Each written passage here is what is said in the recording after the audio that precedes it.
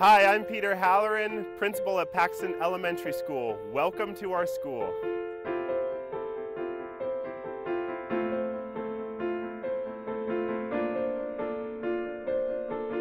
Come on in. Hi everyone, I'm Joel Baird, the General Manager of Missoula Community Access Television, inviting you to a look at improvements at Paxson School.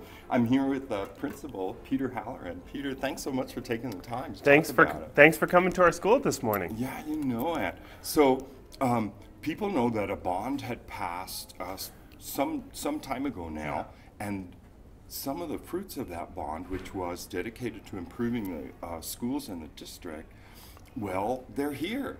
And Paxson School is one of the recipients of the upgrade. So could you tell people a little bit about what those upgrades are? One of the things that I am very excited about and proud of is the bond allowed the school to become a safer place for kids to go to school. We feel really, really good about that, and I think our parents and our community do as well. The hallways are much wider than they are in the other parts of the building. And what that allows us to do is if you walk here on a regular morning or a regular afternoon, you'll see probably 4 to 6 parent volunteers and paras working with students in flexible grouping out in the hallways. And it's public, it's open, it's not, well, let's find a little room for them to go where they have this space. It feels like it's very much just part of everything we do here. It seems, you know, it's a small thing, but there's a lot of space and nice, beautiful white walls where we demonstrate a lot of art. As we walk down the first grade wing, you'll see cork strips, which makes it really easier for teachers to just hang up whatever the students have been working on and constantly rotate it. I love these light fixtures. They really do feel like natural light, and it's just a great space for students to work and learn. And it's a great place for reading group. You'll see a table under one of them here, and that's very much intentional. If you sit down and read here, it feels like you're in a brightly lit public library almost. Well, and you'll notice with every single one of these tables, they're designed to be able to go with each other. So I could take this table and that table there, and suddenly I have a nice hexagon table if I want it to be a bigger group. We have rocking chairs for students who kind of need some kinesthetic movement to help them focus. We have tables that are very easy to move around, to cluster, so you could work by yourself, work in a group. One thing we were able to add with the project is an office for our family resource specialists. And I love that it's wide open because the family resource specialist, we want people to know that she's there. A lot of students come down and do tutoring with her during lunchtime. This is one of our workstation tables. Sometimes if students who are working in the iPads, if they need a place to go, if they're listening to a book, you know, on Tumble Books or some kind of software where they're listening to something, or if they're doing read write for Google or speech to text where they're saying something that they want to get typed out. If you go where there's a lot of ambient sound, it kind of picks up everything. Come out here, they can stand and work on it. This is one of the brand new classrooms. Like I said, these are the amoeba-like tables. You'll see sometimes they're by themselves, so this kiddo likes to work by himself with free of distraction. Or you could put them in groups of 2, 3, 4, 5.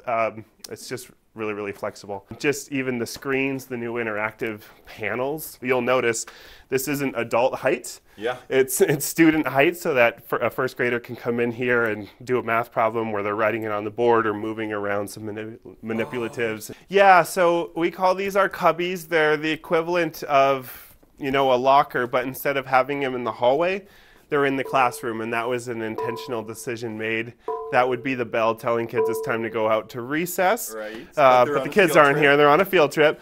But one of the things that's nice is if they need to get their agenda, or if they need to get something out, their boots that they brought before going to recess, we don't all need to go in the hall or send one kid out in the hall. It's right here in the classroom. So really the hallway is as much a workspace. It's like an extension of the classroom. It's not kids, you know, going to put on some boots and they might decide, I'm going to spend a couple extra minutes while I'm out here, you know.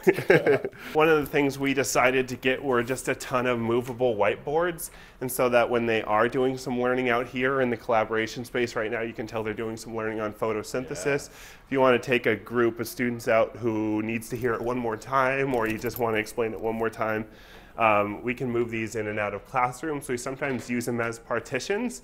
So if you want to have a small group who might be doing some testing, for instance, you can just put 2 or 3 around that group of students, and now it's essentially a classroom. This area is a breakout space that's primarily used for our resource program, so students who get extra help in reading and math or whatever it is. Our resource, before this project, our resource space was on the 2nd floor on the opposite side of the building.